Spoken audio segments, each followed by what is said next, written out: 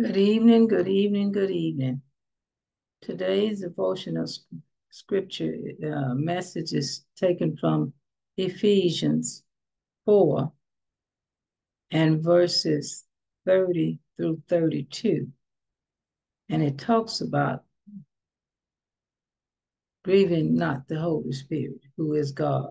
And it reads as follows: And grieve not the Holy Spirit of God, whereby ye are sealed unto the day of redemption. Let all bitterness and wrath and anger and clamor and evil speaking be put away from you with all malice, and be ye kind one to another, tender-hearted, forgiving one another, even as God, for Christ's sake, has forgiven you. The word of God for the people of God.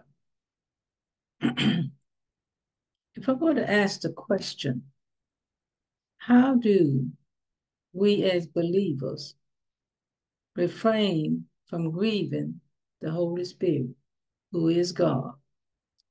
Verse 31 tells us, let all bitterness and wrath and anger and clamor and evil speaking be put away from you with all malice. We are to put on tenderheartedness, forgiving one another, as God has forgiven all of us who as believers.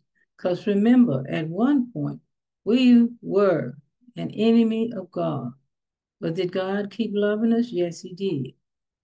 And therefore, as we are being a new creation in Jesus, through Jesus Christ, shed blood on the cross, and our expression of gratitude for what God has done for us through his son, Jesus Christ, and he has given every believer has the Holy Spirit, who is God, living on the inside of us.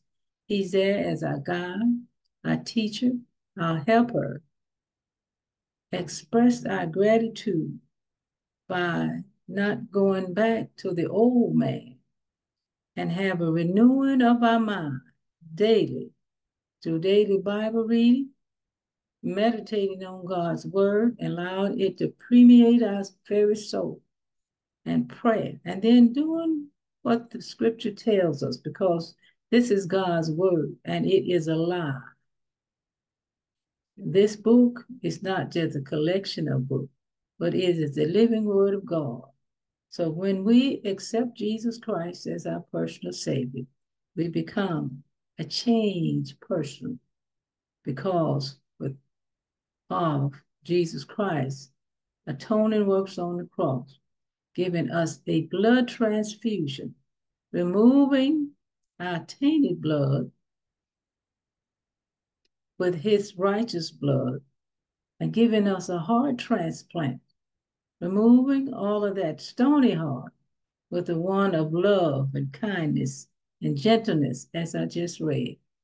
So, live a righteous life and do not grieve the Holy Spirit, who is God. Have a blessed day.